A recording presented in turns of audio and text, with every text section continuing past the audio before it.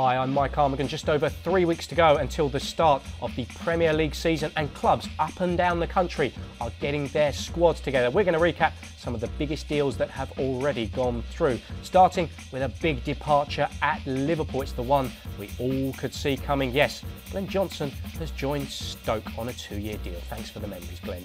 Another one from Liverpool, and this has sort of gone under the radar, but apparently Raheem Sterling is off to Manchester City for £49 million.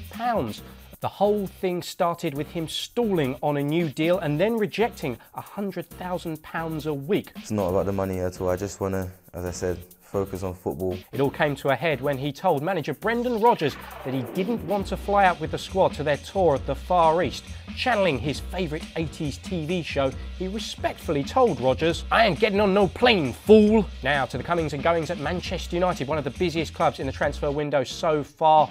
They've already brought in Matteo Darmian and Memphis Depay, and now their summer spending has hit £80 million with 2 more signings.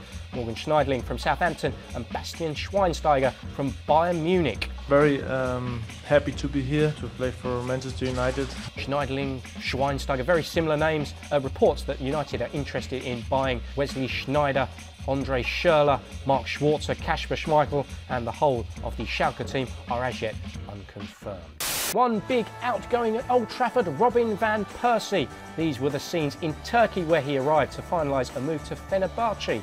But his departure has caused one 4-year-old fan to break down in tears. Robin van Persie, he's gonna be so sad.